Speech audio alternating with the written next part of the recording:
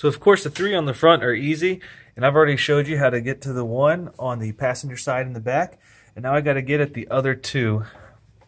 And so I want to show them to you, but if you go in between the intake manifold and the throttle body, you can see that bolt there and the coil is there. Now you might be tempted to try and snake a wrench through the gap right here, but if you got long arms, you can actually stand on the side and use the gap behind the firewall.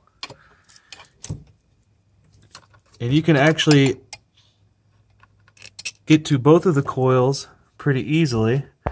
And there is the other coil. So I believe you can actually get all 6 of these coils without taking any of the intake or the throttle body or the manifold or anything apart. So I just wanted to share this in case anybody was looking for ignition coil replacements on the other cylinders that I have not replaced yet.